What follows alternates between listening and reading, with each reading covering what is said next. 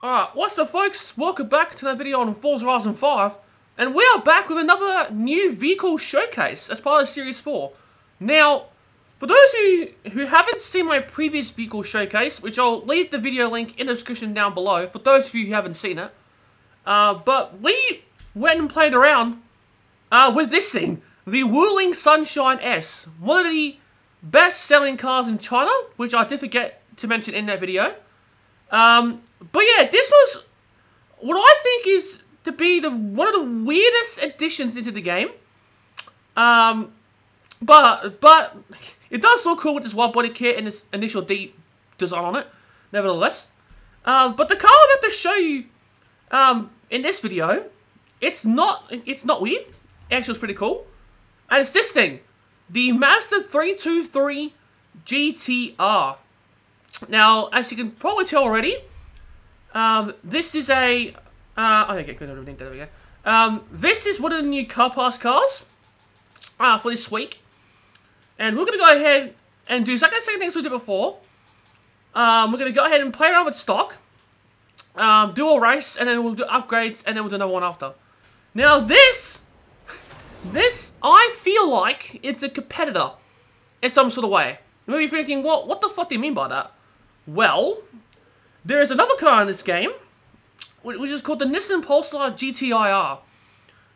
Which if you don't know what that is, I'll put a picture up on the screen. But the reason why I feel like that's a bit of a competitor is because, well, it's due to its body shape. I feel it's personally for me, it's very similar size. But yeah, here it is, folks. Also, it's stock. It does sound pretty cool. Or actually, I guess it sounds pretty standard, but nevertheless, it sounds cool. And I'll look at the interior mode again. Again, pretty standard stuff. Now, usually when I do these races, it'll mostly be on road races. Well, this one will sort of be a on-road race, but it's going to be mostly on dirt. And, well, I personally think the reason why we've got these mud flaps on the bottom. But not only that, it's apparently four-wheel, it's all-wheel drive, which I have to be sure. Yep, this is all-wheel drive as well, which I think this is going to be a pretty awesome rally beast. Alright, so we're going to be doing a dirt scramble first. See how this performs off-road. Because from what it looks, this is going to be a nice little rally beast here. And now, remember what I said before about this being a bit of a direct competitor? Oh, well, for me personally, being a direct competitor to the Nissan Pulsar GTIR due to its body shape.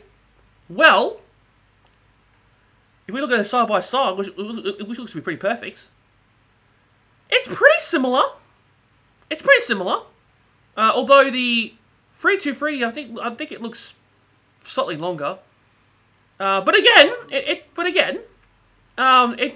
does look pretty similar in terms of size. So there, this car is, it looks to be slightly longer. But obviously it's a bit hard to tell due to the fact that we're actually driving around. It probably be a lot easier if we actually got another player to be in it and then we stopped and played it side by side. So I may as well just showcase that in case you guys were a little bit confusing. Oh, why do you think it's a bit? Why do you think it's a bit of a competitor? Right, so here we go. I'm currently in 5th. Not too bad at the moment. Obviously, it shouldn't take too long to get up to 1st place. Passing an escort here, and we've got a Celica. Looks like we've got 2 Celicas up here, and the Renault 5 Turbo. And look at that. Yeah, I can definitely see this as a nice little rally beast here. The engine sounds awesome. Although I think it's pretty standard, but even still, it looks nice. It performs nicely, especially off road. Like I mentioned before, I'm probably going to be building this into a nice rally beast. Given the fact that this is all-wheel drive, which is a very big perk for me. And the fact that it has mud flaps on it, which you can probably tell if you look close enough. Well, for me, it makes sense to make this into a rally car. But yeah, I'm just gonna go let this race play through, because the race is gonna be a bit boring. So I'll have to cut to you guys after we make it to the finish line.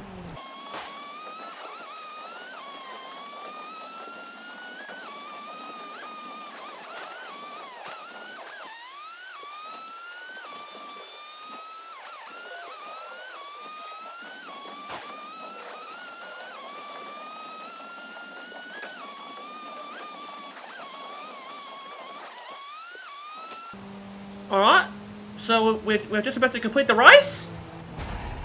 And, yeah, it performed really nicely.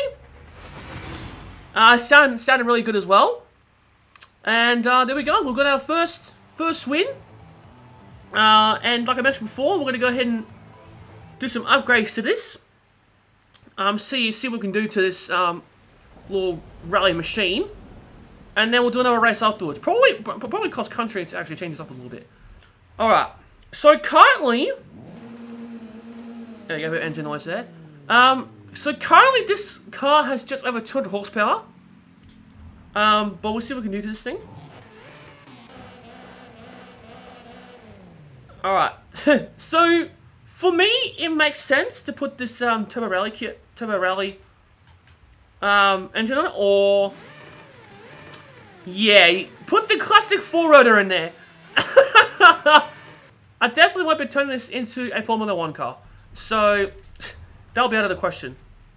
But what else we got here? We actually got some fuel upgrades here. Oh, we actually put a bit of fuel off mufflers at the back. Awesome, okay. What can we do to here? Okay, just a little roof scoop at the top. Yeah, I'll leave it stock, it's fine. Right. Since I'm gonna make this into a rally beast, I may as well put the rally tyre compound.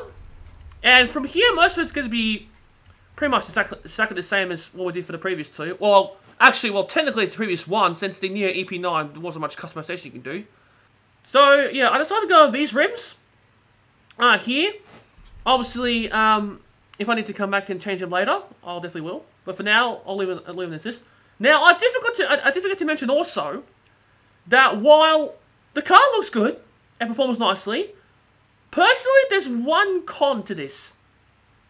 And if you can probably tell already, it's the back plate. Not the black hat plate, but the back plate holder behind it. It sticks out, which I understand, because from the shape, it's obviously going to represent the Japanese number plates. So yeah, I don't like that back plate holder sticking out from the back plate. The Horizon plate. It just looks a little bit weird, but obviously I don't mind. But it's just something to just keep in note or keep in mind. So besides that one little con, I quite like this so far. So I'll put those on, and let's see if we can go. There we go.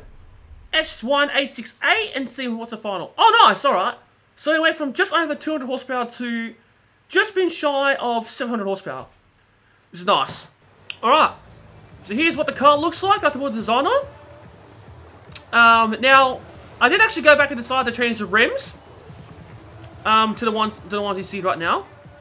To kind of blend in with the design. It looks nice. It's a nice, quick little rally beast, this thing.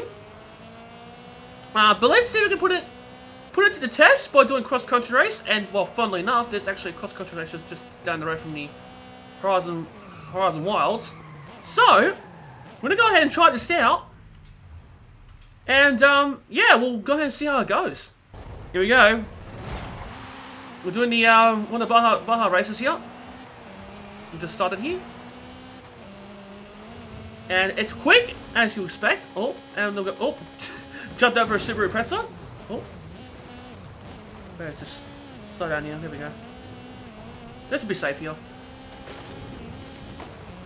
So most of the lineup is Imprezas, Celicas, and I think a few Audi Quattros as well. And, oh, there we go. We're going to race a Puma there as well. But yeah, this definitely performs really nice. There we go, just about to pass the Lancer. Say bye-bye, Lancer. There we go. Now I'm currently in the lead. Oh, jeez, that guy nearly the guy nearly overtook me again. But from here, hopefully, it's nice, smooth sailing. Lancer's obviously not too far behind. Oh, bit of a little rally bounce there. Yep, there we go. The Lancer's not too far behind. And there we go. Nice win. Nice easy win. To finish off the video. So, overall, I'm pretty satisfied with this car. It looks nice, especially with this nice paint job I got on it. It performs nicely. Definitely worth it. So, I hope you guys enjoyed this video. If you guys did enjoy it, smash the like button. And if you want to see more Forza Horizon 5 content like this in the future, make sure to subscribe. Obviously, this wasn't the best video in the world, but had to get it done. And yeah, make sure to turn on channel notifications so you don't miss out on any pieces of Forza Horizon 5 content like this in the future. Anyways, hope you all enjoyed it, and I shall see you guys in the next one. Peace out, folks.